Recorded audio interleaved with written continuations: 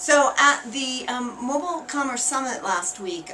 there was a lot of talk about apps, and there was some interesting conversation from several of the presenters, Zappos and Citi, about how they're doing something different with, with different apps, whether it's across platforms or, with just different apps for different purposes.